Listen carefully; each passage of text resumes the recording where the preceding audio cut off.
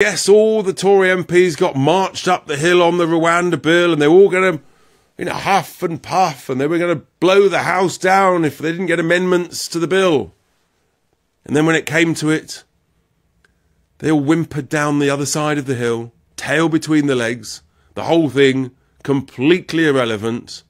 So the bill passed, as it was done before, by the government, and now it's going to be stuck in the gluey-like dinosaur quagmire of the House of Lords, possibly never to be seen again for months and months.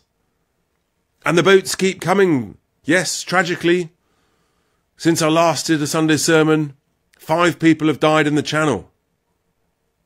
Rwanda bill is no deterrent whatsoever. The whole thing is a complete fraudulent con.